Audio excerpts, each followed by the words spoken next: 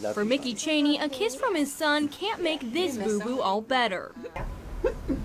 The 39-year-old hasn't stopped hiccuping since last Monday. His wife clocked it at 26 hiccups per minute, almost every other second. My stomach is just so sore. I can't keep any food down. Cheney, a UPS driver, is healthy and active, working 12 to 13-hour days. So his family says it's surprising to see him in a hospital gown. It took me about 3 days to actually convince him to go to the doctors, which he was, what am I going to say, I have the hiccups, you know, he just didn't want to go, being a typical guy. Carrie and their 4 kids tried everything, from standing on Cheney's head to scaring him. Still, nothing worked.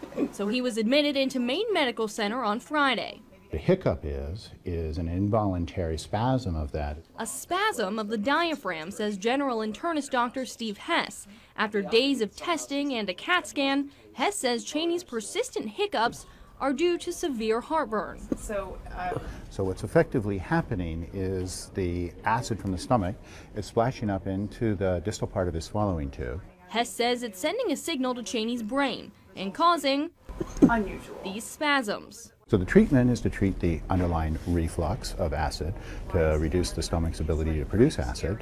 In the meantime, doctors are just trying to stop the hiccups. It feels like I've done like 1,000,000 crunches. You know, maybe I'll get a 6-pack out of this. Who knows? You know? And hopefully head back to work just in time for the holiday shipping rush, stronger than ever before.